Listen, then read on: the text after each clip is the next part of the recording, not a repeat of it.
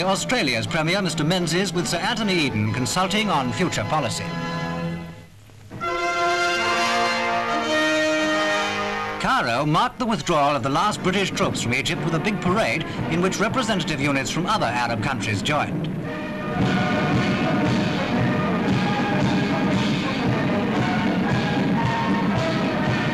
It was the biggest show of its kind staged here in modern times, and Colonel Nasser, now confirmed in power and officially voted president, looked on with pride.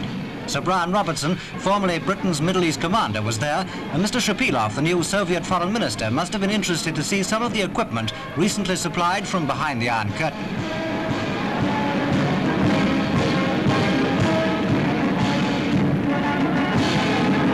The column of tanks stressed the fact that Egypt is clearly intent on building up a real army. Arriving at Haifa, two destroyers,